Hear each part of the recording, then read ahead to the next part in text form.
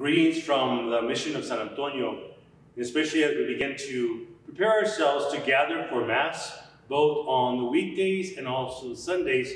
There are certain things that we're going to ask of you as you come to worship with us. First and foremost, what's going to be required of you is to wear the mask. If there is no mask, there is no Mass. So we ask that you please be considerate of those who come to worship. Please wear your mask. Also, when you come into the church, you're going to notice that there is no water in the holy water fountains.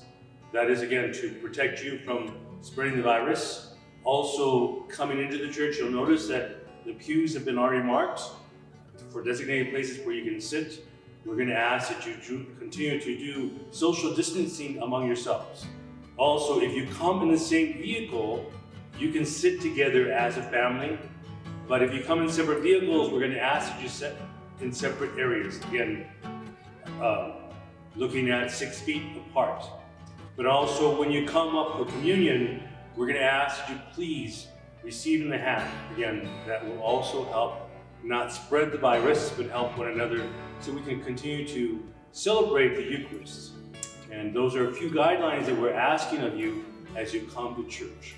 And then when you leave, if you're in the main church, there are certain exits that we're going to ask that you actually go through.